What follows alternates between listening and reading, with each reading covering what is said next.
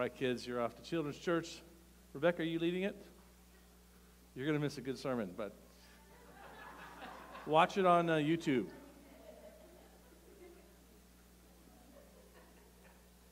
It's a good, that was not very nice, was it? No. Not very nice at all. Gosh, what a great week. So, last Sunday night, my son ran a 1,500-meter race and he beat his personal time by 3 seconds. He won 1,500 meters in 3:53. That's fast.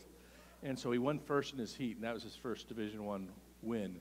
This is his 5th year in that program, so he's finally got a first place in that race. And then Monday, he gets a call from medical school. He got accepted to medical school. So, amen. I'm just thankful. He is obviously takes after his mom. He's very smart. The plan is the Air Force will pay his way through college, and then or through medical school, and then he'll be an Air Force doc for a few years, give him some time. So that's a good deal. So happy about that. My oldest son, who's in the Air Force, he proposed to his girlfriend, and she said yes. So yeah, we're gonna have a bigger family. So anyway, this has been a great week. Let's close in prayer. Because it was so good, I forgot to study for the sermon. I knew you'd understand. Wait, where's Kevin? Kevin, can you I'm way too... Never mind. I'll just turn it away from me. I'm good. All right, here goes. Close your eyes. Just work with me. Close your eyes. Imagine that an old prophet has been sent by God to you to do or say something to you to communicate how God feels about you. He's coming to your house to deliver you that message. He's come to give you a message from God about what he thinks about you. And he comes wearing maybe a long, tattered robe and sandals, wrinkled face, must be maybe 100 years or older more. Old, tattered robe, long white beard, holding onto a wooden staff of gnarled wood. You get the picture. And he's knocking on your door, and you open the door. What is the message he has from God for you? What are you hearing? Okay, open your eyes. What did he say? What did he do? How many of you heard a message of encouragement or blessing? Okay. I won't ask for hands, but some of you heard a different word,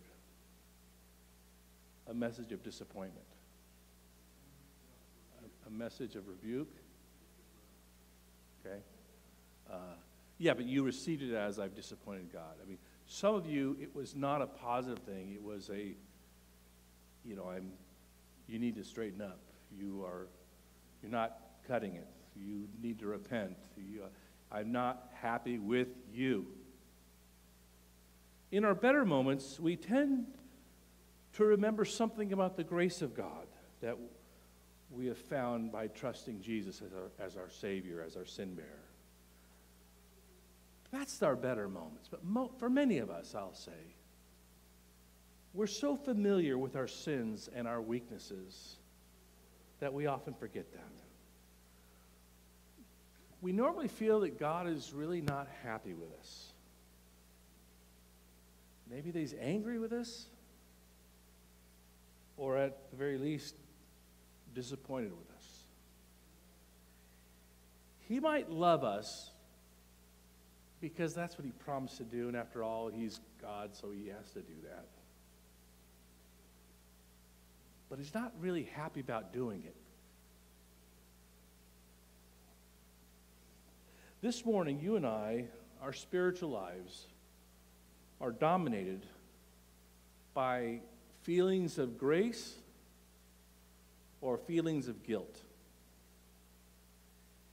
if it's guilt, if you struggle with believing that God really, really loves you, have I got a sermon for you. And better yet, Christ has something to say to you in this text. We're in John chapter 8, beginning in verse 1. And I want you to turn there. And I want to backtrack to where we left off last Sunday. As the week-long feast of booths or tabernacle or tents was just ending the culmination of that week of celebration, of remembrance, Holy Week, reflecting back on how their ancestors spent 40 years wandering in that hot desert wilderness, dying of thirst, looking for the promised land. And Jesus stands up and he claims to be the living water. That if you're really thirsty, he will give you himself and you will be satisfied forever. That's the that's the high point of the Feast of Tabernacles, and Jesus makes that claim.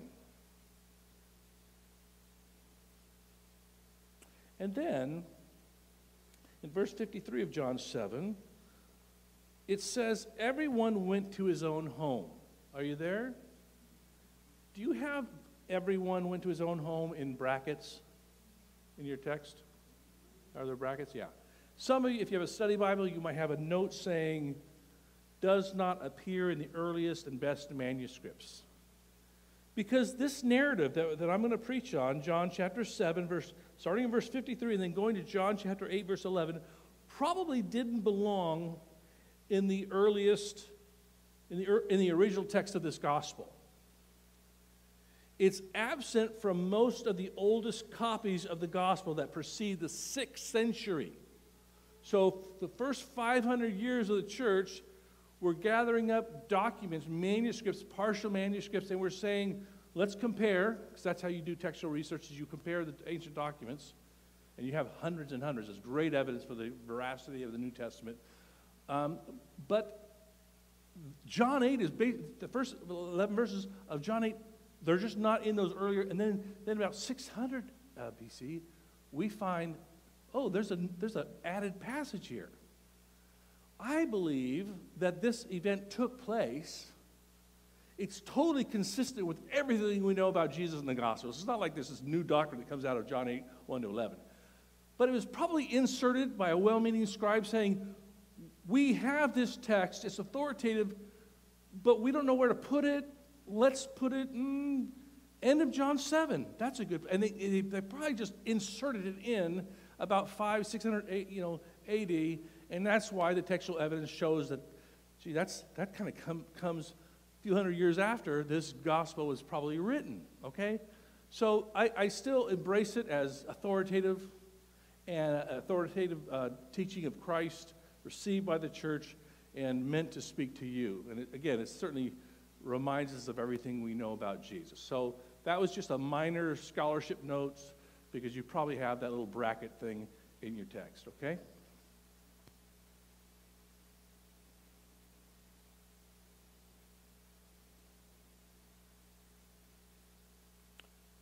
This is what this passage is about. It's about Jesus and his response to sinners. It's a message that you need to hear. I need to hear it. I need to preach this to myself this morning. Because the Christian life is tough. It's a marathon. You might be able to sprint 100 yards or so and feel pretty good about it, but the Christian life is a long haul. And we are so cognizant of the fact that we always seem to fall short of God's standards of what God calls us to be, that sometimes we just feel like giving up. Or we feel like God has given up on us. Again, because we're so familiar with our frailty and sin. You and I will not be able to make it over the long haul if we don't listen to what Jesus is saying to us in this passage. And it starts with a trap of guilt. Verse 1, but Jesus went to the Mount of Olives. Early in the morning, he came to the temple, and the people came to him, and he sat down and taught them. The scribes, the Pharisees, they were the religious sheriffs, the posse, the authorities, they brought a woman who'd been caught in adultery and placed her in the midst.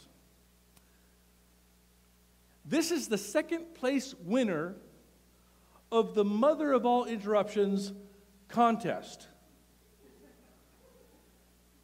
Jesus is seated with this crowd, this group, and he's having a Bible study. The house is packed. And, oh, by the way, you know what the first place winner is? First place winner of the Mother of All Interruptions, in Jesus' the gospel, is when Jesus is teaching a Bible study, and all of a sudden the roof starts to crumble. And he looks, and there's these, like, 4 heads looking down saying, "We clear?" And they start lowering a paralytic down in the midst of that house in the middle of his Bible study. And you know the story. Jesus says, "What are you doing?" "I'm busy. I'm teaching a Bible study." "Go away from me," he said. That's not what he said. I was just checking to make sure. It's early, but some of you might have been asleep, so I was just checking. No, he heals the paralytic. And that was like the first place in my book, Mother of All Interruptions. Anyway, this is a close second.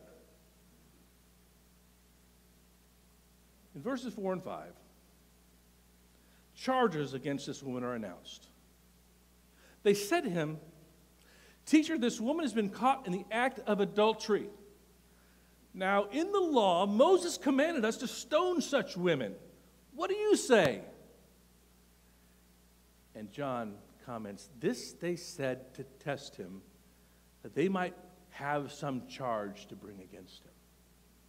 They're trying to take Jesus down. This poor woman is just a pawn in their scheme. The Old Testament law that's being referenced by the Pharisees, the Sadducees, is in Deuteronomy chapter 22. The law says in verses 22 to 24, if a man is found sleeping with another man's wife, both the man who slept with her and the woman must die. You must purge the evil from Israel. If a man happens to meet in a town a virgin pledged to be married, and he sleeps with her, you shall take both of them to the gate of that town and stone them to death. The girl because she was in a town and did not scream for help, and the man because he violated another man's wife. You must purge the evil from among you. How would that work for us today? There'd be like very few people alive here, right? Heavy law. Heavy. Certainly by our standards today.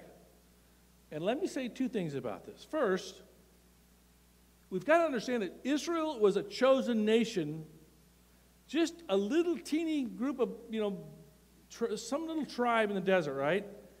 And God says, I'm going to set you apart from everyone else in the world, and it's through you the promise will come, right?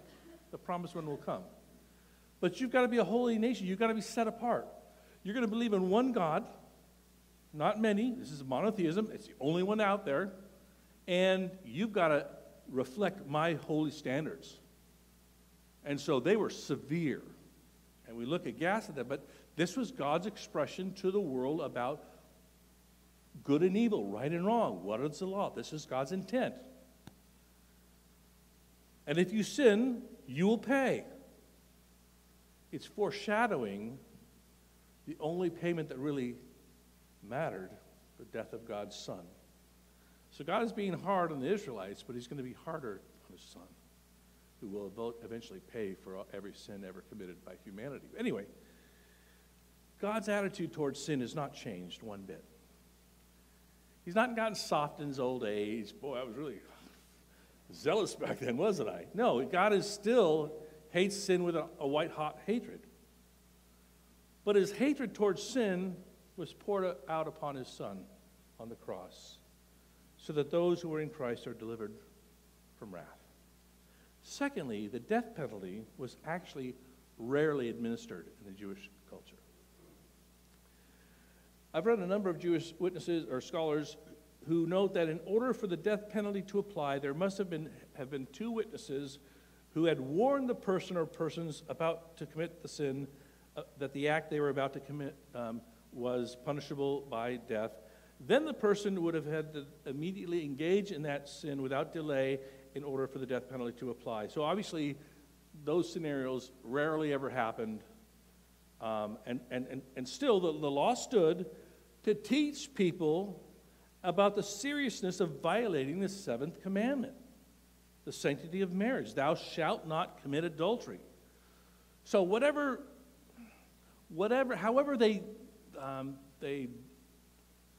executed the punishment, it sounds like it wasn't like a common thing. It was meant more to teach how extreme that sin was, right? Don't do that. That's punishable by death. Don't do that. Well,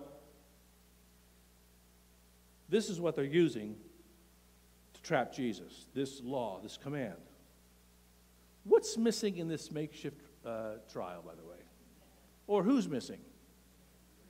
Yeah, last time I checked, there needs to be two people in this transaction, right? So there's just a woman, which tells me these people are not interested in justice. This gal, again, is just a useful pawn, using her to achieve their evil end of taking Jesus down. They said this to test him, that they might have some charge to bring against him. A brilliant scheme, if you think about it. If Jesus said to this woman, if Jesus said, this woman should be stoned, let's stone her in obedience to the law, he would have undermined his reputation as being a friend of sinners. Jesus was growing in popularity because he was different than all the teachers. He taught with authority, and yet he had mercy on the broken, on sinners. And he was gaining popularity, and maybe the Pharisees thought, if we hold him to the law, the letter of the law, his movement will fizzle out because he'll be seen as being a hard-nosed like everyone else. Maybe. And then they thought, perhaps, if Jesus said, hey, give this woman a break, do not stone her, then he could have been publicly discredited as an enemy of Moses, their superhero, and God's law, which no prophet or man of God would be an enemy of. So they kind of got him in a lose-lose. Either way, you're going to lose some credibility with the crowd as you answer this. You're trapped on the horns of a dilemma. Tension is high. Crowd is waiting for a reply. And the Pharisees just think they got him nailed. Until Jesus answers them. Jesus bent down and wrote with his finger on the ground. And as they continued to ask him, he stood up and said to them, let him who is without sin among you be the first to throw a stone at her. And once more, he bent down and wrote on the ground. So he did this. I had to get my water. That was not. Let's talk about that. I like it. That's what I'm asking too. One of the astonishing things that we pick up from John's gospel about Jesus is his ability to read the hearts and minds of men. And when you're God, you have that prerogative. You can do that. And so oftentimes in John's gospel, we see that Jesus is looking into the hearts of these people. And so as he perceived the evil motives of these men before him, the text said he didn't say anything. He just bent down and started writing in the sand, writing in the dirt with his finger. And John doesn't tell us what in the world did he write? John, you could have helped us here. It's fun to speculate. Maybe he wrote a passage from the Hebrew Scriptures, there's plenty of them, that spoke of the importance of mercy. Maybe he just said, these guys are biblicists. All right, I'm going to write a Bible passage for you. Psalm 103, the Lord is compassionate and gracious, slow to anger and abounding in love. He will not always accuse, nor will he harbor his anger forever. He does not treat us as our sins deserve or repay us according to our iniquities. For as high as the heavens are above the earth, so high is his love for those who fear him. As far as the east is from the west, so far has he removed our transgressions from us. As a father shows compassion on his children, so the Lord shows compassion on those who fear him. For he knows our frame, and he remembers that we are but dust. Maybe he just kind of wrote a scripture like that. I don't have a hard time believing that. Maybe he wrote down a passage like Exodus 23:1 that spoke to the injustice of what these men were doing. Do not spread false reports. Do not help a wicked man by being a malicious witness. Do not follow the crowd in doing wrong. When you give testimony in a lawsuit, do not pervert justice by siding with the crowd. Maybe he wrote that. Here's one. Maybe he was so disgusted and shocked by the wickedness in the hearts of these men that he was just trying to go to another place and he was just doodling. Which I did throughout grade school. I doodled. Look how far I got. You look at my notes, from class, and there's like pictures of the Civil War. There's tanks, there's sharks. I'm just doodling. I'm just trying to go somewhere else because this is lame. And maybe Jesus was just shocked and said, and then he says something and he goes back to doodling. Probably not, but I had to throw that one in, doodling. This is the best one, I think. Some of you probably think you probably hear it coming. Maybe Jesus, being omniscient, began to write down the sins of this woman's accusers. Name, sin. Name, sin. And that's not a far-fetched looking at the context, because what happens as soon as Jesus starts doing that? When they heard it, let he without sin throw the first stone. They went away one by one, beginning with the older ones, right?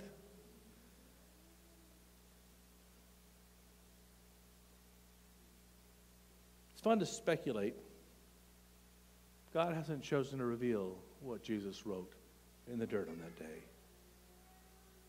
But what Jesus said is actually much more significant than what he did or didn't write on the ground. Jesus said, hey, no big deal. Everybody slips up now and then. Besides, you can't take the Bible that literally. How could a loving God make such demands and expect us to follow them? Jesus didn't say that, did he?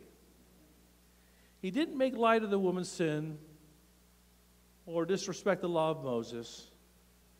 His point to his enemies was merely this: you are in no position to pass judgment on her. Why? Well, what was her sin? Adultery. What was their sin?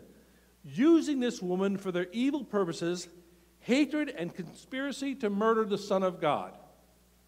You're not in a position to play judge.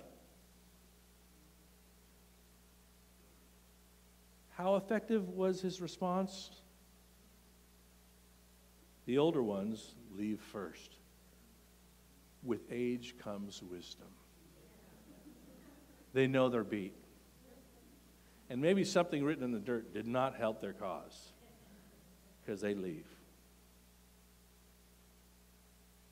And now the teaching, verses 10 and 11. Jesus stood up and said to her, woman, where are they? Has no one condemned you? She said, no, one Lord.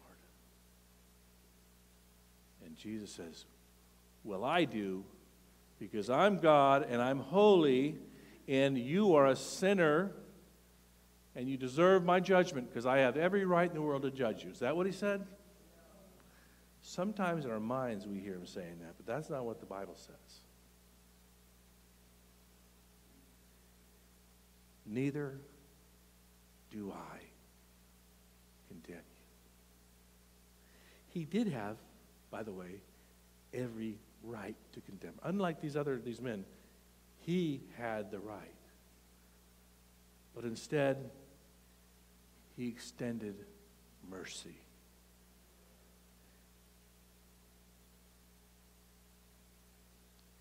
He didn't give her what she deserved. He gave her what she desperately needed. He gave her forgiveness. Not condemnation. Forgiveness. And it was only after he offered her the gift of forgiveness does he admonish her with the words, go and leave your life of sin. The sequence of that makes all the difference in the world in terms of your religion. If you don't appreciate the sequence, you're a behavioralist. You're a behavior manager. If you understand the sequence, you're a Christian. Because what's the sequence? Jesus is first her champion, her redeemer, before he tells her to clean up her life. It's not, you clean up your life and then I'll think about forgiving you. That's religion. The gospel is, you are forgiven. Now go lead a new life.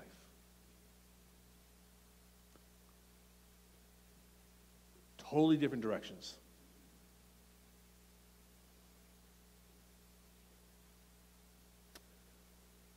The problem with most religious folks, not you, but the Baptists down the street. Yeah, you can laugh at that.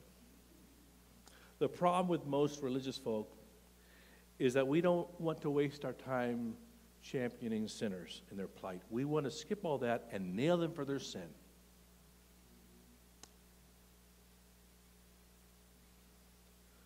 Most of the non-Christians you know, what's the first thing they think about when they think about Christians? Judgment. Judgment. They don't feel, hypocrites or, they don't feel comfortable or accepted by us because we're really good at judging people.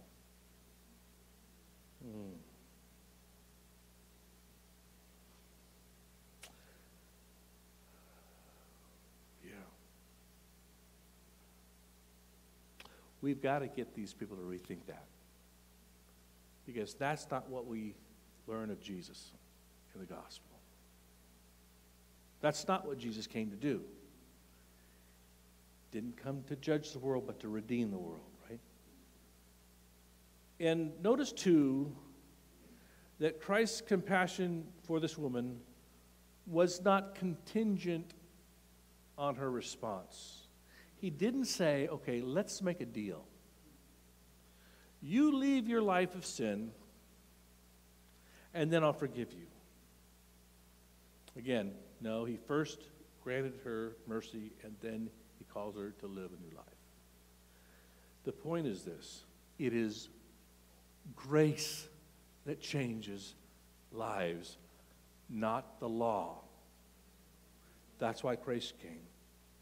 That's the miracle of grace. It's not rules, it's not guilt, it's not fear of punishment. It is grace that changes lives. And sadly, many who claim to be Christ followers, not here, but the Lutheran church down the street, they're motivated by something else. They've left the life-transforming truths of the gospel of grace for the gospel of sin management. God is all about you getting yourself in line for God because He's very disappointed with you.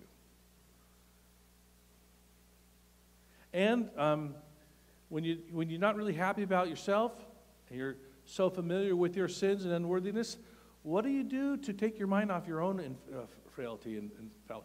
You turn your eyes on other people and you start nailing. You say, okay, I'm bad. I'm sure there's people worse than me. Kevin's worse than me. Let's work on Kevin. You know what sorry. But it's just indicative. People who don't feel good about themselves, they turn on others.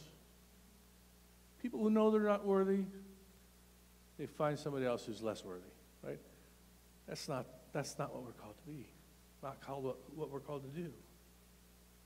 We're called not to be behavior referees, not to wallow in self-condemnation and guilt, but to be recipients and conduits of God's mercy. Here's what Jesus is saying in these things. If you are prone to judging and criticizing others, here's what Jesus says to you. Put down your stones. Put down your rock. The next time you feel like thinking or saying something critical of someone, ask yourself, what's my motive? Is it to help or to hurt? Is it to build up, or heal, or is it to tear down and destroy? There's no question that we are to hate sin, and sometimes we're called to confront it in the lives of people, both in our lives and the lives of others. But remember that Jesus cautioned us that it's really important for us to look at our own eye and make sure that there's not a log in it. Take out the log in your own eye before you try to remove the speck in another's eye. Because we are all bent and broken. We are all flawed. And sometimes we just like to focus on the sins of others in order to face the sin in ourselves. It's tragic. And if I read my Bible correctly, Jesus does not look favorably on people who pass judgment on others without mercy. In Matthew chapter 18, I'm going to read you a passage. It's from the New Living Translation, just so it's a little more readable. This is what Matthew 18 says, starting in verse 21. Then Peter came to him and asked, Lord, how often should I forgive someone who sins against me? 7 times? I think I heard it that the rabbinical number was 3. That was the common number. Whoa, I'm a holy man. I forgive you 3 times. 4th time, you're nailed. That was big. So Peter says, well, I'm going to ask a public question. You know this, when you ask a public question, you have to sound good and smart. And so he goes, I will double it and add 1 for luck. Add 1 for good measure. I'll say 7. And then I'll really impress people. 7 times? No, not 7 times, Jesus replied, but 70 times 7. Jesus said that because he knew that Peter knew math like I know math. I don't know what that is. Exactly. Some of you go, what's 70 times 7? Quickly. You nerds. All of you who said the number are nerds. I don't know what the number is. I'm bad at math. That's the point. It's just a lot. Don't worry about it. Just keep forgiving. Anyway, so I had to pick on the math people here. No, not 7 times, Jesus replied, but 70 times 7. Therefore, the kingdom of heaven can be compared to a king who decided to bring his accounts up to date with servants who had borrowed money from him. In the process, one of his debtors owed him millions of dollars. He couldn't pay, so his master ordered that he be sold along with his wife, his children, everything he owned to pay for the debt. But the man fell down before his master and begged him, "Please be patient with me and I will pay it all." Then his master was filled with pity for him, and he released him and forgave his debt. But when the man left the king, he went to a fellow servant who owed him a few $1,000s, and he grabbed him by the throat and demanded instant payment. His fellow servant fell down before him and begged for a little more time. "Be patient with me and I will pay it," he pleaded. But his creditor wouldn't wait. He had the man arrested and put in prison until the debt could be paid in full. Now when some of the other servants saw this, they were very upset. They went to the king and told him everything that had happened. Then the king called the man he had forgiven and said, "You evil servant, I forgave you that tremendous debt because you pleaded with me. Shouldn't you have had mercy on your fellow servant, just as I had mercy on you?" Then the angry king sent the man to prison to be tortured until he had paid his entire debt. That's what my heavenly Father will do to you if you refuse your brothers and sisters, if you refuse to forgive your brothers and sisters from your heart. That's a story, a parable that Jesus told to teach about the importance of receiving forgiveness and extending it to others. Receiving God's forgiveness and extending it to others. You are a conduit of God's mercy. And if you're not, you don't get it. If you're not, you don't know it. You don't know God's mercy. To know God's mercy is to be a conduit of God's mercy, because you know you don't deserve it. And the least thing you can do is forgive others as you have been forgiven. Put down your stones. Let him who is without sin cast the first stone.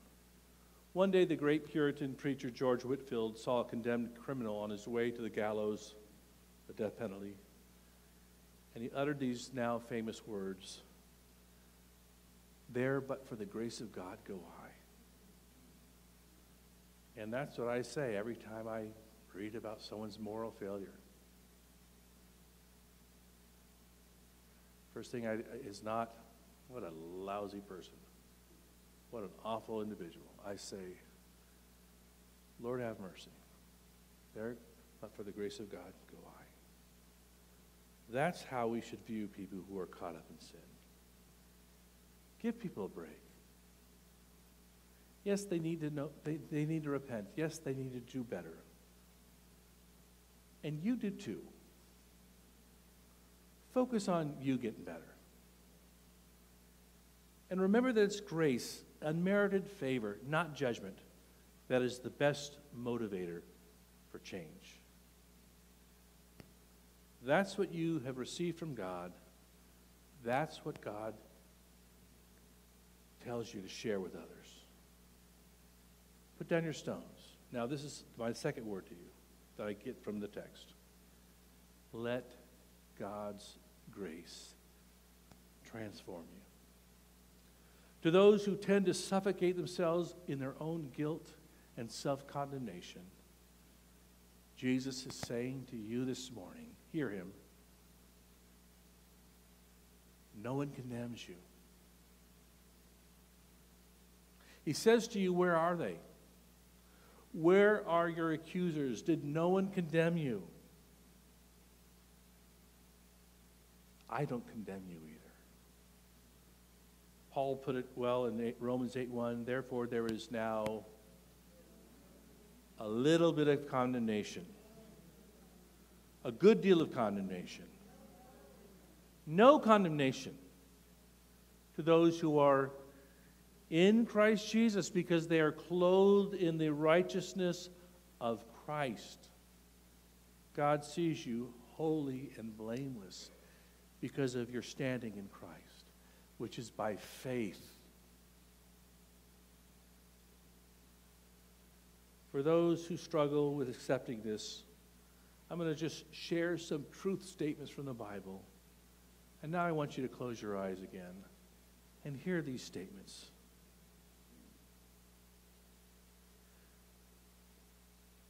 God is not angry with you.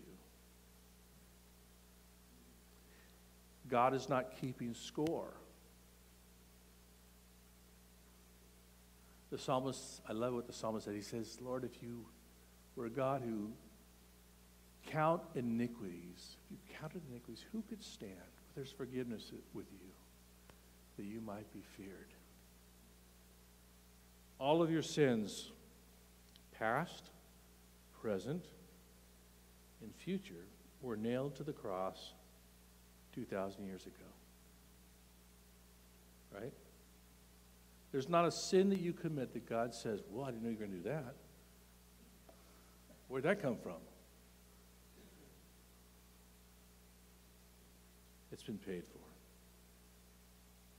God's love for you is constant and is not dependent on how well you are doing. Okay? Man loves differently. God's love is constant. It's not dependent on your performance. Hear me. Nothing, not even yourself, shall be able to separate you from the love of God in Christ Jesus. Nothing.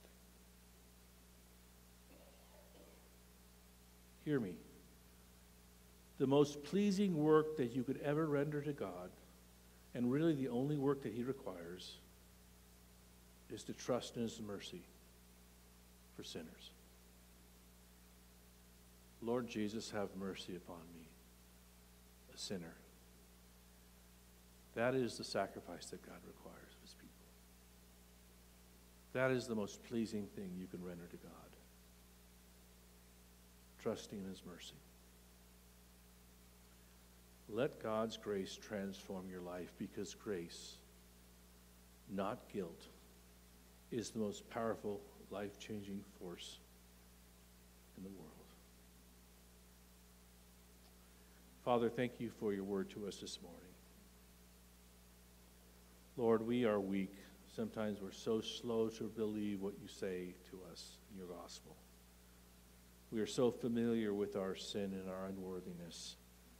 We always remind ourselves of how we must be disappointing you, letting you down, or failing to be the Christians we're called to be. Lord, have mercy on us in our weak faith. Increase our faith to believe you when you say, neither do I condemn you. So bless us as we ponder these truths, and I do pray that they would transform us, trusting your grace for us and your mercy, and then using us to be conduits of your mercy to sinners like us. Amen.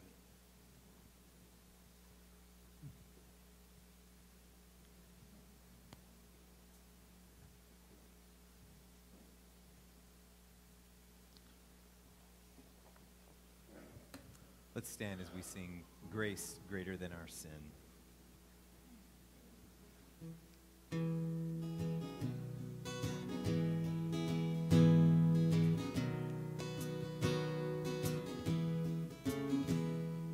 Marvelous grace of our loving Lord, grace that exceeds our sin and our guilt. Yonder on Calvary's mount outpoured, there where the blood